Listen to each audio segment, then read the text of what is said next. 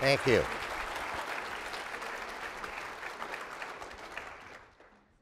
Well, this program is called The Land of the Sun, though yesterday I was wondering if I was going to have to change the title because it was going to rain.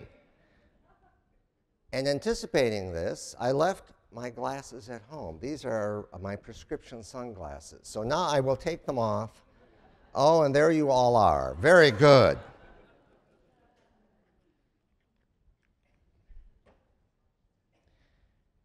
Over the past 33 years, I have been coming here to the Coachella Valley as first a tourist and now as a winter resident from Chicago. And as a historian, I have done quite a bit of research on the history of this area and talked and interviewed many of the locals, as well as my wife and I have hiked all over this valley in the last 30 years.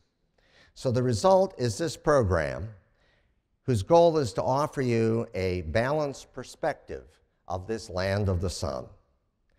But first, let's get on Flash Gordon's time machine, and let's go back 11,000 years.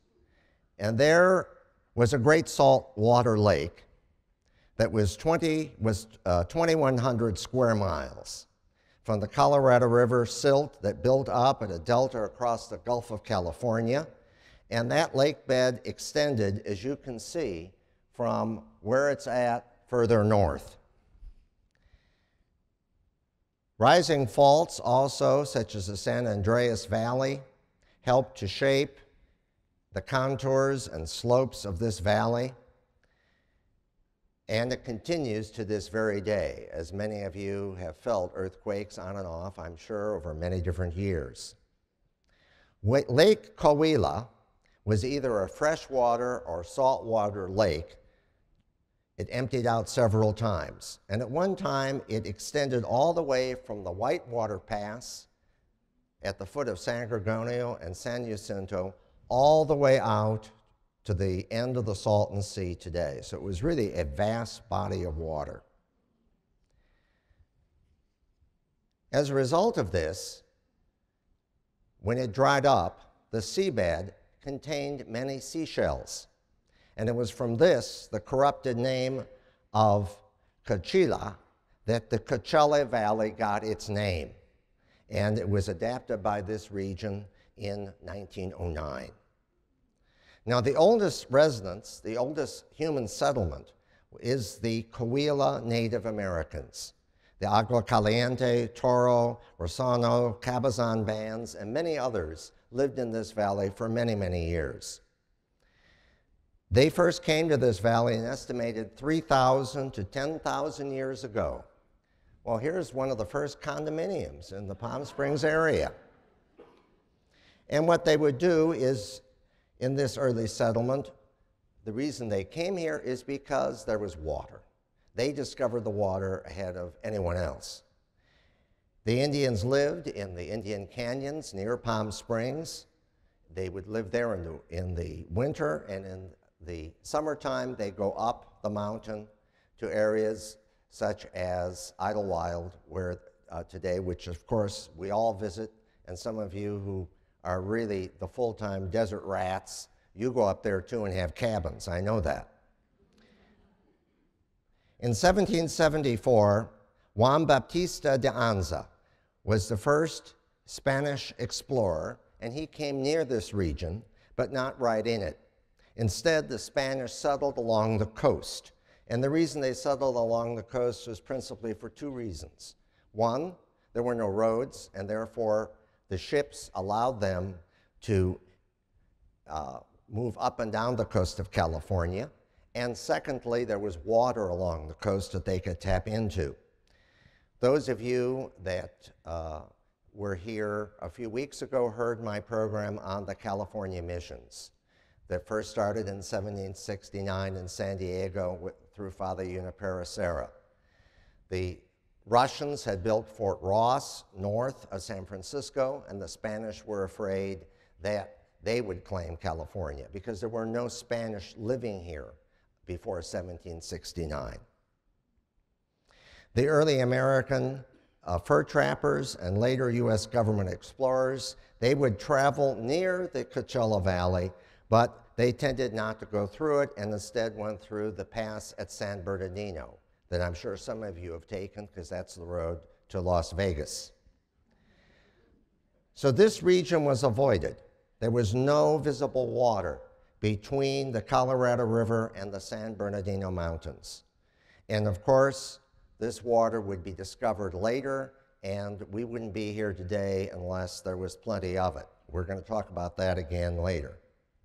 Now here's a picture of the Whitewater Pass. That's my wife standing in the picture, and there you see the two big mountains of San Gorgonio, 11,499 feet, and Mount San Jacinto, 10,834 feet. Both of those mountains are still rising. San Jacinto has one of the steepest rises in the world. It is a very treacherous mountain, as I think many of you know, because if you stay here any length of time, there seems to always be a tourist that wanders off the trail and they have to rescue them. However, I did talk to a Boy Scout troop leader, and in the summertime, the Boy Scouts lead guided hikes to the top of San Jacinto and then later to the top of San Gorgonio. But they know what they're doing and they camp out. They're ready for it. So this did not change until 1877, where Dr. Murray from Banning opened the Palm Springs Hotel. Now this really was a health resort for individuals who were convalescing from tuberculosis, seeking the dryness, the dry climate. And of course, Palm Springs averages 300 days of sunshine annually. And of course, over 100 days of over 100-degree heat annually.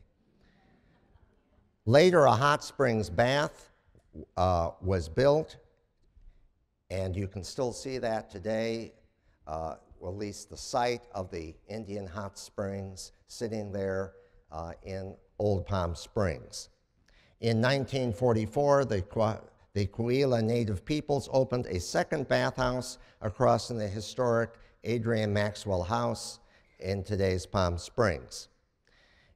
However, in 1876, on the other end of the valley, the Union Pacific built a rail line to develop agriculture for both the Coachella Valley and the Imperial Valley. The railroad was a hub, and it connected to both San Bernardino and then to LA. And in fact, that railroad today, if you go out to the Salton Sea and you hike around, you will see those trains coming up from Mexico or from the Imperial Valley, and of course through our pass continuously. After the First World War, date trees were imported from North Africa. The native palms here do not have dates. It is the date trees that were imported from the North African desert. The construction of canals also spread agriculture across both Coachella and the Imperial Valleys. 95% of all the dates grown in the United States comes from this valley. And I'm sure all of you have gone and seen the birth and sex life of a date at the Shields Date Garden. They didn't hire me to give them a plug, by the way. Many other crops, such as lettuce, grapes, and are also grown in this valley and are very important cash crops. In fact, agriculture still remains the #1 cash source of funds for the state of California, as it does many other states. Now, this is the road to Palm Springs in 1921. It sort of looks like a compressed Highway 10, doesn't it? Well, this was a major obstacle to further development out here in the desert. And yes, this is snow, and it snowed on Main Street in Palm Springs in 1930. And my mother-in-law, we have a album of newspaper clippings, and in the 80s it snowed here, and it only lasted very briefly before it all melted. A major change occurred with early Hollywood silent movies, and they came here for one principal reason: the sun. Because of the antiquated nature of movie making in those days, the brilliant sunlight really aided their black and white film. The 1930 movie Lost Horizon featured Tahquitz Canyon, and the waterfall there is Shangri-La. Take the tour there, they'll point it all out to you. It's very interesting. And of course, with the movies came the stars. Jack Benny, Bob Hope, Bing Crosby, and Hope and Crosby became multimillionaires because they bought a lot of land out here, folks, and they sold it for very high prices, as they did in other parts of California. In New Year's of 1928, the El Mirador Hotel opened. It was a hotspot for Hollywood stars and the business elite. In 1942, the hotel was converted to a 16-bed hospital for the military, was reconverted back to a hotel in 1952, and then finally in 1972, the Desert Hospital opened there, a 387-bed acute care hospital and trauma center. In 1934, Ralph Bellamy and Charlie Farrell, they opened the Racquet Club because they couldn't get a tennis court at the El Mirador Hotel. So this Racquet Club became a very big hot spot, 200 acres it was built on, and it had numerous tennis courts, swimming pool, the Bamboo Room, which was very famous in those days. The elite of Hollywood came and stayed there. The club closed in the 1970s, and it was ultimately torn down. And now I hear it's going to be, something else is going to be built on that site. Well, now here is a map of the region at the end of the 1930s. I want you to note what's on that map and what isn't on that map. Most of the towns you live in aren't there, including this one that we're in today. Major reason is the water resources and other had not yet been developed, and that was going to change after the Second World War. But when World War II began in the 1940s, that brought some very big developments to the desert. First of all, an airport was built here.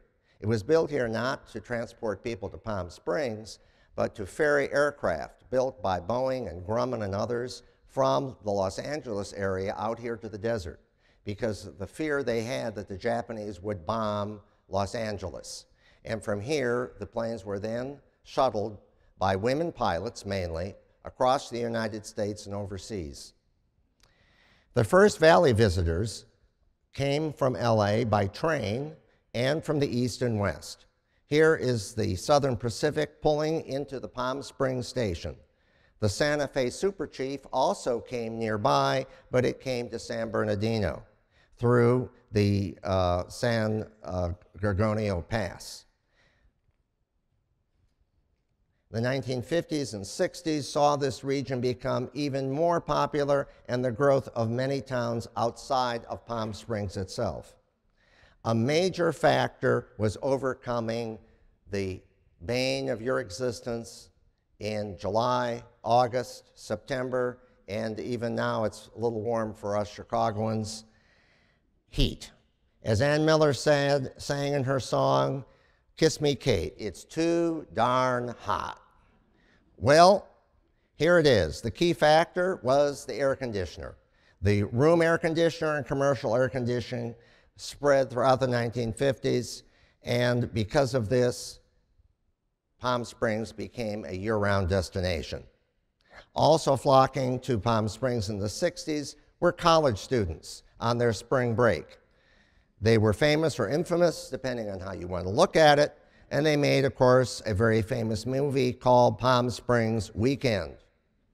That's another discussion, however. During the Second World War, American Airlines initiated its first regular service to the new Palm Springs Airport. This continued after the war. That's why I came out here. How many of you are from the Chicagoland area? Raise your hands. We're taking over. All right. However, the arrival in the early 1960s of regularly scheduled jet service brought a flood of people from all of those warm hot spots in January and December and February, like Chicago, Minneapolis, our Canadian neighbors, New York, and elsewhere. They didn't all go to Florida. They came here. I also want you to note the exclusive limousine service that American Airlines supplied in those days. In June of 1963, the Palm Springs Aerial Tramway opened. It travels from the desert floor at 450 feet through 5 actual vegetation zones to 8,200 feet. It is the longest single lift in the world. It has a 40-degree average temperature variation, and it's never gotten stuck. Well, that's not quite true. But usually it doesn't. I've taken it many times. I highly recommend it to you. It is meticulously maintained. The Sky car, they have it now, is a new, renovated and expanded car. It's a brand new car, actually. From the 1990s to 2014 also was the fabulous Palm Springs Follies. This was a Ziegfeld Folly-style dance and musical program, and it revitalized the careers of many former professional dancers and singers. The show attracted 170,000 residents annually until it closed in 2014. Palm Springs also became famous, a center of modernism architectural design. During the 50s and 60s, many homes were built and inspired by this movement. And of course, there's Modernism Week here in February. Pictured here is the Kaufman House, Richard Natera architect. Sorry, here's the Kaufman House, sorry. Richard Natera architect. Here's a view from the Fry House number 2, designed by Albert Fry, built in 63-64. Here's the outdoor area of the Charles Dubois House from 1965. And there are many, many, many more. I'm available for tours at a reasonable fee. In 1951, a real breakthrough occurred. Thunderbird Country Club. This was the first quintessential country club opened in this valley. Before Thunderbird, many people told you grass won't grow in the desert. Well, they were wrong. Thunderbird is located here in Rancho Mirage, and nearby we have Les Cheney built the first home in 1932 here in Rancho Mirage, and it was first known as Little Santa Monica. Realtors coined the term Rancho Mirage to promote land development along Highway 111 between Bob Hope and Indian Trail. If you ever wanted to know where is this inland empire, you're in it. That was another term coined by realtors to sell desert land. After Thunderbird opened, Tamarisk Country Club followed in 1952. Soon it was well known because movie stars, Hollywood producers and executives, and captains of industry escaped and relaxed here in Rancho Mirage and in other locations. Also in Rancho Mirage was the famous and unique Desert Air. It opened in 1945. It featured 2 runways. You flew in, you had your lunch, you stayed a while, and you flew right out. Today, the Rancho Las Palmas Resort is built on that site. Also built in the mid-1960s was the Annenberg Estate, the man who gave you the racing form and TV guide. Today, the Annenberg Estate is now open to view by the public. Unfortunately, its art is at the Metropolitan Museum. I never could understand why they didn't give at least one Impressionist painting to the Palm Springs Museum, but that's not for me to say. Desert Island is next to it. It is the only high-rise country club in the valley. Other desert destinations that arose during that time along the Highway 111 corridor was La Quinta. Oh, here's Indian Wells, El Dorado. All right, first, let's go back. There we go, La Quinta. La Quinta was way out in the desert. It was for Hollywood people. It was a deserted Shangri-La where they would have their clandestine rendezvous in the 20s and 30s. Another reason Palm Springs was available and popular with the Hollywood people, because many of them, as you know, this was the era of the great studios. And written in their contract was they could not travel any further than 100 miles from Hollywood. And this is just on the brink of that 100-mile limit. That's why they came here and went out to La Quinta. Indian Wells Country Club followed in 1957. El Dorado opened, in Indian Wells. It has been famous for its pastime resident, President Eisenhower, and of course, Eisenhower Mountain that you can march to the base through in the living desert. Like the other desert cities, Palm Desert was also caught up in the 40s and 50s development wave. But before there was a Palm Desert, there was Sand Hole.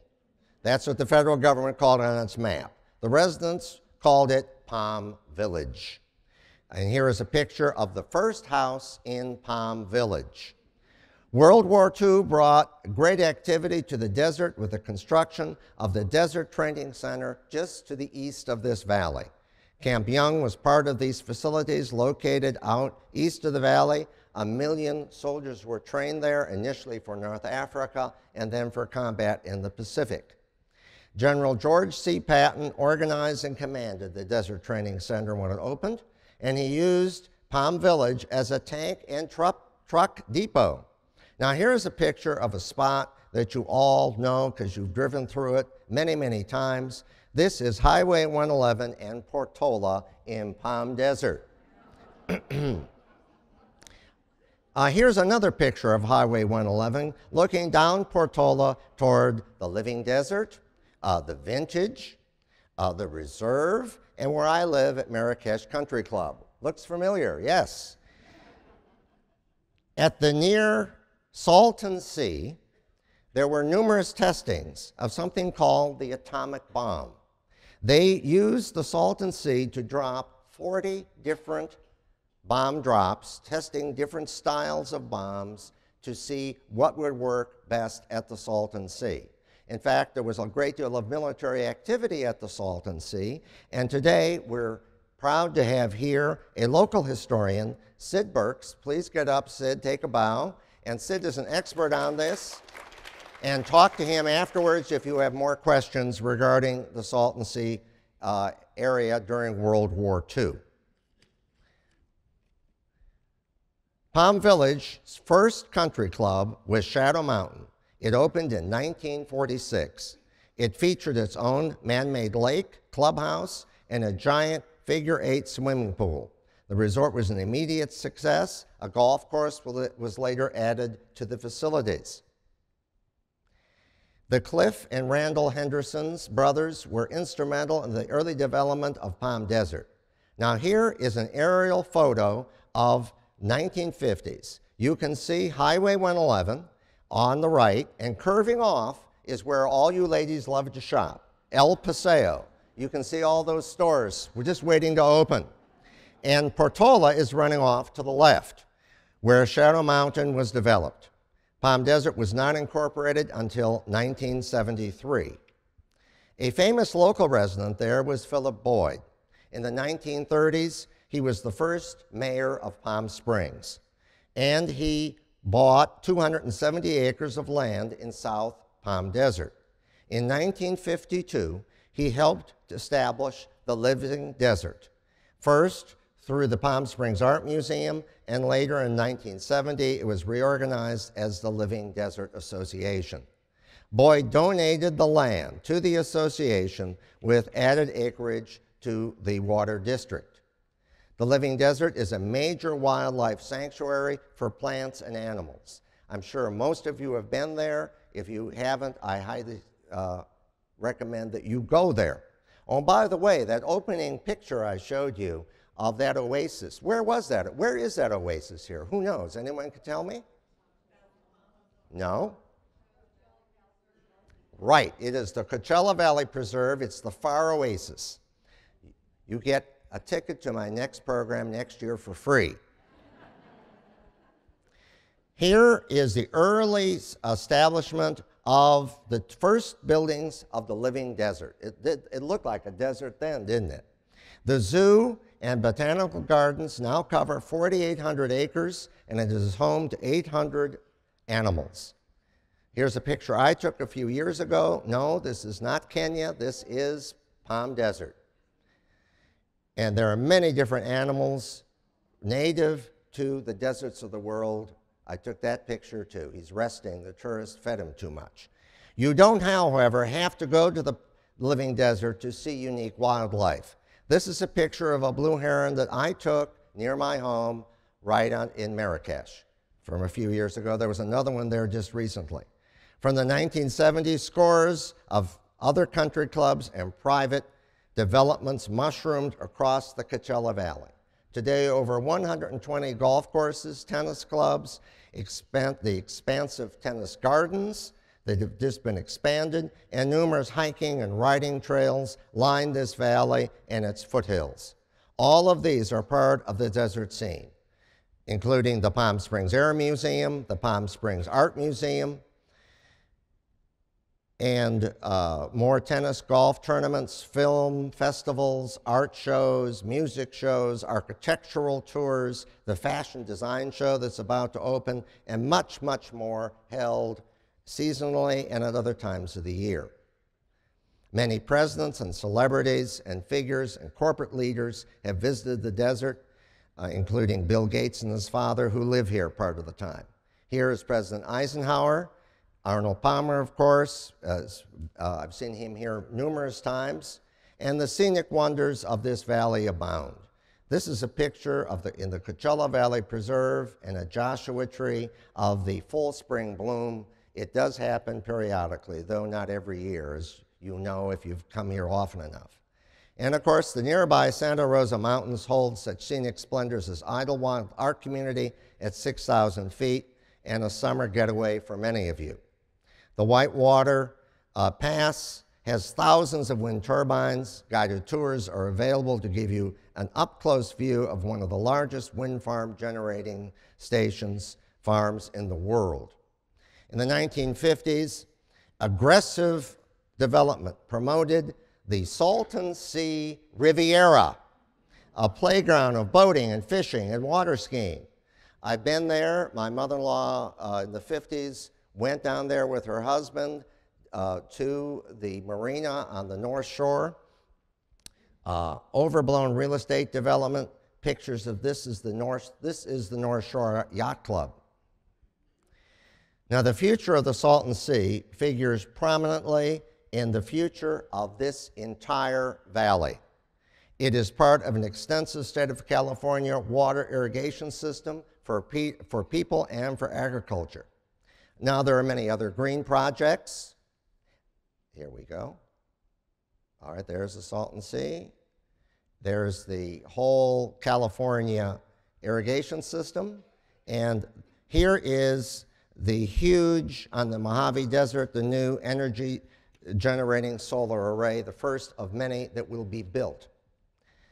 However, the most important, though overlooked, ecological feature of the Coachella Valley is, without any doubt, the Salton Sea.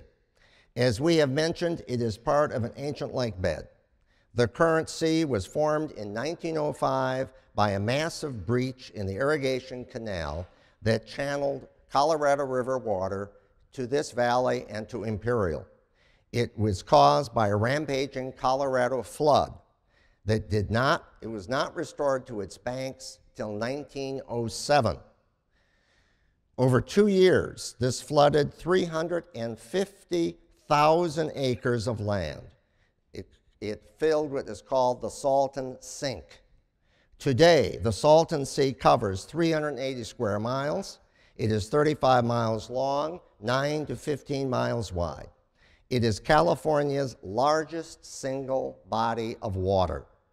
Today, it is fed by water runoff from Imperial Valley and its irrigation system. The All-American Canal is part of this system that brings water to the Coachella Valley and Imperial Valley agriculture. Through the Palm Springs region, though the Palm Springs region has underground aquifers, the growing proliferation of people and development is beginning to drain those aquifers. So water is imported through this system to recharge our aquifers and give us additional water. The source of the Salton Sea water is this runoff from Imperial, and the sea has no outlet. As a result, the water became more and more salty. The water that is there now, fish die off when the temperature rises because of the high salt content, but the water itself from Imperial can be treated and is not toxic. Some efforts have been made to address issues and improve the water of the Salton Sea. In the winter, the Salton Sea State Park and Sonny Bono Wildlife Preserve is a natural flyway for hundreds of thousands of birds all along the Pacific coast that are migrating. Here is a picture of the resort, the North Shore Resort, that was just completely refurbished and then left to stand empty, which shows great planning by the state. I go there every year in January and February hiking with my wife, both to the state park and also out to the Sonny Bono. I bring birders. I'm not a birder, but I certainly like looking at birds. Birders that come here are just astounded at the amounts of birds that are in that park. So what does the future hold for the Salton Sea and for the Coachella Valley? Well, there's the, I'm afraid, there's the die-off of the fish. And here now, over the past 30 years, there are many studies and proposals that have been made to save the Salton Sea from exposing a gigantic salt flat that's under it.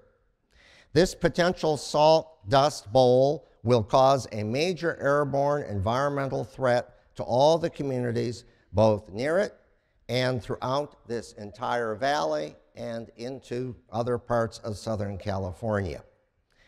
Concentrated action financially by the Salton Sea area and the government and others is needed today.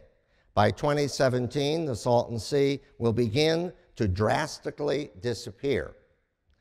The reason for this is because of an agreement that was reached earlier to begin selling water from Imperial to San Diego that is in dire need of additional water.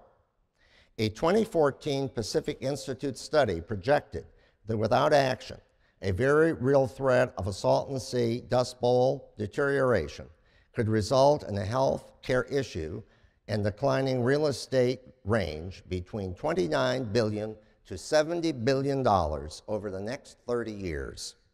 As the Salton Sea shrinks, as much as 150 square miles of salt flats is likely to be exposed, giving off large amounts of salt dust and other particulate matter.